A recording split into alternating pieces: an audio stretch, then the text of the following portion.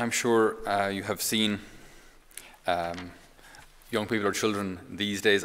I don't want to sound like I'm so old, but when I was young, I guess I was so young in the 90s. So in the 90s, Ireland was still, relatively, I wouldn't say poor, but we were modest. Modest might be a good word for it. So like if you had toys or things as a young person in those days, that toy had to last quite some time, because if it broke, you weren't getting another one. Even like your clothes, even to have like labeled clothes, to have like Nike or Adidas or anything like that. Like if you had like runners, you would treat them like they were made from gold. You know what I mean? You would wear them only on special occasions. You'd wash them. You'd take care of them. You'd never be outside horsing through manure or gardening in them. You know what I mean? So I guess Ireland was like. It was, yeah, more modest. Okay, things have moved on, Celtic Tiger and so on and so forth. And so now you see a lot of young people these days, and they may have come here on retreats or things, and they were like, especially when you're kids, like you outgrow things anyway, so they're only going to have them for 2 or 3 years before they won't fit. But you have kids here, and sometimes they'll come here on a retreat, and they'll have all the gear, all the labels, and something will rip on a branch or rip on a tree or rip on a fence somewhere, and they go, oh, it doesn't matter, Mom will get me a new one. Right? And you see that this real attitude of kind of easy come, easy go. I got it for free, got torn to shreds, I'll get another one. No problem. As in, Mom will get me another one, Dad will get me another one. So there's very little sense of value to these things. And anything you get for free, anything you get so easily, generally speaking, we don't appreciate it. Even though I was talking to Americans, I was over in America there doing parish mission there a couple of years ago, and they said, if you're putting on a mission, don't do it for free. And I said, well, I don't care about money. And they said, yes, but if you don't charge for it, it's treated cheaply. Right? So that's, you don't have to don't make millions on it, but if people get something for free, they generally disregard it very easily. So it's like even college places. I mean, if college places are just handed out freely, well, then students will turn up who actually have no intention of working, even at a third level institution, and not study for their exams. So if the things are given out freely, they're treated cheaply. Okay? So the Lord has this balance that he has to maintain. He wants to draw everyone to himself, but at the same time, we should have to do something, some sort of a minimum, so that we've chosen to come here, like, rather than just giving it out for free and have people disregard it.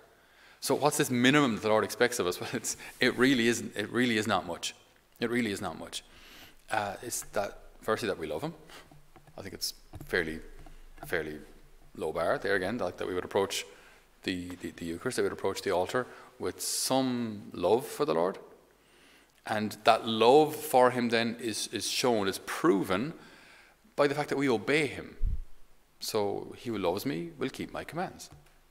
Okay, so it's really simple. This is not complicated. This is not complicated. And considering what we get, considering what we receive in return, the Lord himself, what he asks us to give is it's pittance. It's a couple of coppers in comparison to what we get in return.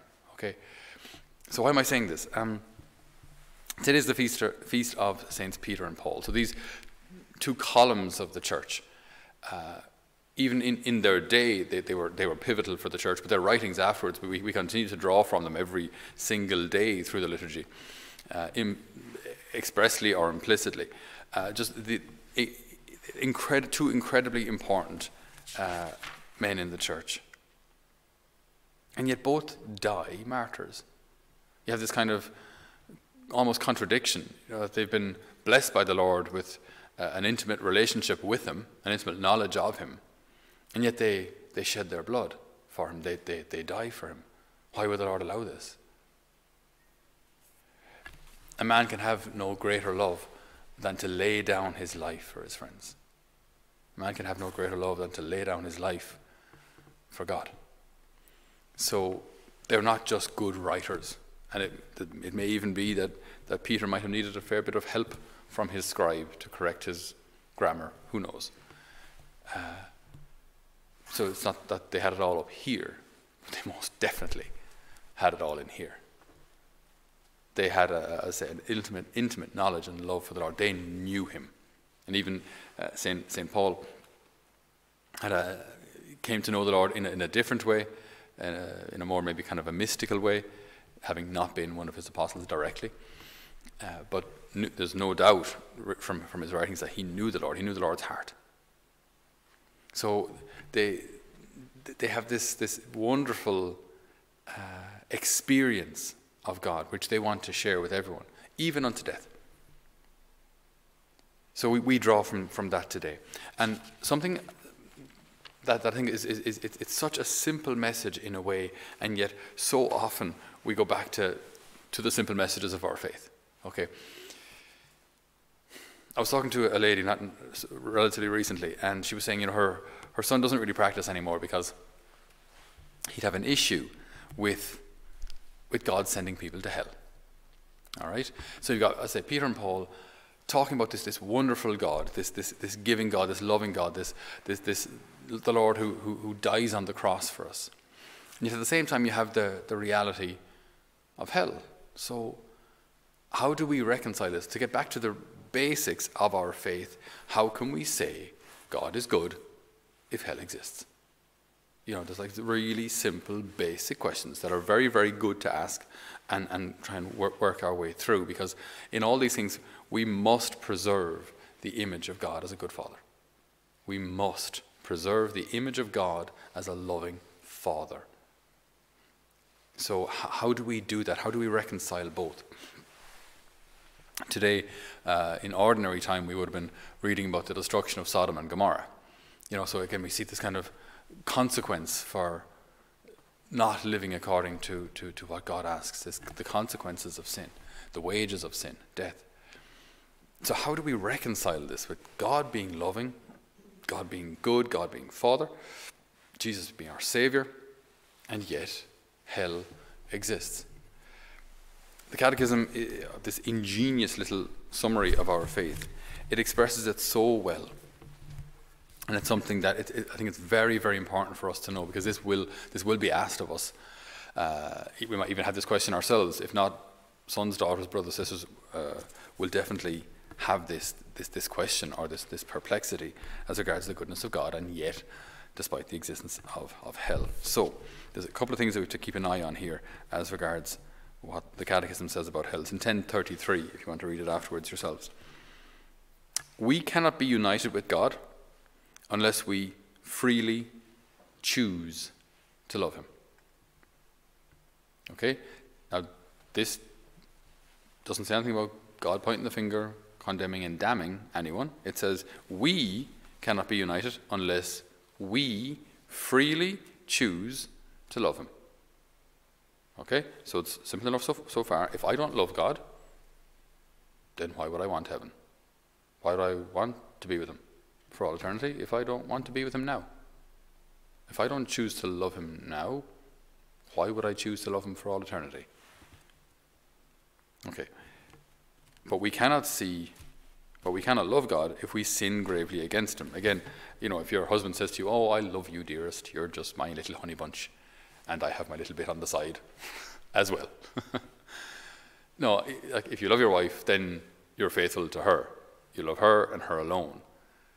You can't say you love her and these 4 other women who are just amazing as well. It just doesn't. We know that that's not what love is. So we cannot love God and sin gravely against him. Surely if I love him, I'll at least try. It may happen that I fall, but I will try. I will try to do what he asks of me. Okay, so just to skip on a bit. To die in mortal sin without repenting, without repenting, I'm not sorry. Me, again, there's nothing to do with God pointing the finger. Keep in mind, this is all me, my choice. So I die in mortal sin, I do not repent, and I do not accept God's merciful love. Again, accept. It's being offered to me. So God is doing everything he can to keep me from going the wrong direction. He's doing everything he can to save me. Okay? But if I die and I am not sorry and I refuse God's mercy, well then I don't have to have them. I don't have to have God's mercy. I don't have to have the promises that God offers me. I don't have to have them if I don't want them. So heaven is offered to me. Mercy is offered to me. Salvation is offered to me. All I have to do is accept it. So I'm being offered this incredible gift of eternal life. And what I'm asked to do is such a minimum. It's just accept God's mercy. Accept his love. Open my hands and say, I need you. I do not save myself. I'm not good enough for heaven on my own. I need your grace. I need your mercy. I need your help. And the Lord will say, exactly. No problem at all. That's why I died on a cross for you. Because you can't save yourself. It's okay. So the absolute minimum that we have to do is just simply receive God's mercy. I mean, it couldn't be easier in a way. So the only obstacle is me. The only obstacle is, how dare you accuse me of, just following my passions, and now you're accusing me of sinning. The only obstacle here is me, my pride. The only obstacle here is me saying, I don't need your mercy. I've done nothing wrong. I heard a priest say once, if everyone just goes to heaven, if we all just live here on earth, and every single person goes to heaven, why not just be created there? Why didn't God just create us there? Why didn't he just create us in heaven? Why put us through all the bereavement and sickness and disappointment and sadness and exams and taxes and cancer and treatment and chemo and stubbed toes and lost fingers in a lawnmower? And why put us through all of that for nothing? The argument I heard from this priest is that if God creates us and puts us through all of this for no good reason at all, he's a monster. Just create us in heaven and why skip all of that? Skip all that pain. Just create us up there. Good to go. But he doesn't. In God's divine wisdom, he creates us down here in a world where, in a fallen world, in a world where there's sin, in a world where there's pain. And in all of this somewhat chaos, asks us to set our eyes on heaven, regardless of the storm that we find ourselves in. Set our eyes on heaven. Set our eyes on him. Set our eyes on his kingdom and all the rest. Everything else will be given to us. Set our eyes on him. And walk. And choose him. And choose him every day. And receive. Receive his love. Receive his mercy. Receive his gifts. Approach the altar with humility, with great love, with a soul that's ready to receive him, a well-disposed soul, and then receive this incredible gift of the Eucharist. It's, in a way, it's so easy. It's not completely free, but it's as close to free as it could be. He doesn't want it to be he doesn't want heaven to be treated cheaply, and that's what has happened. What has happened is that heaven is considered free.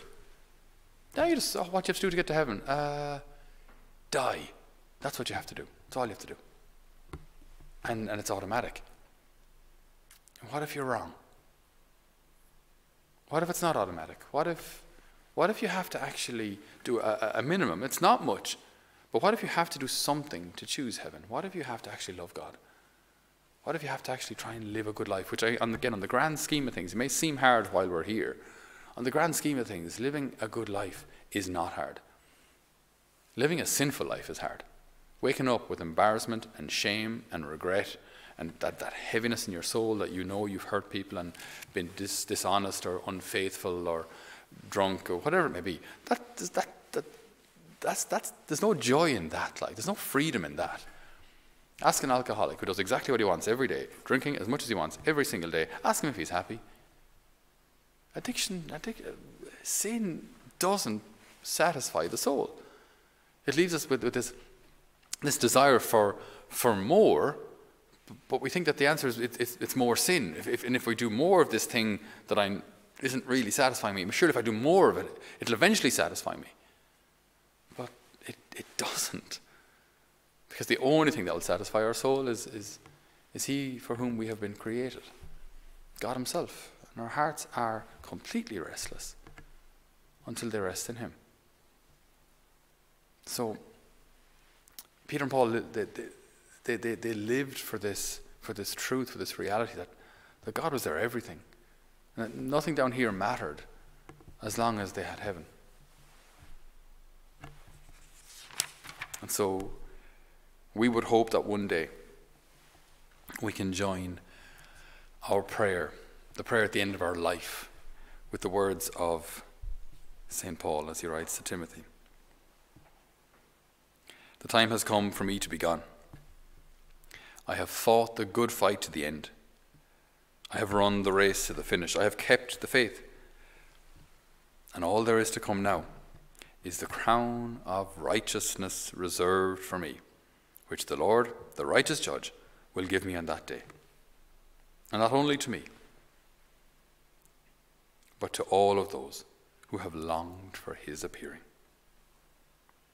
The Lord stood by me and gave me power, so that through me the whole message might be proclaimed for the pagans to hear. And so I was rescued from the lion's mouth. The Lord will rescue me from all evil attempts on me and bring me safely to his heavenly kingdom. To him be glory forever and ever. Amen.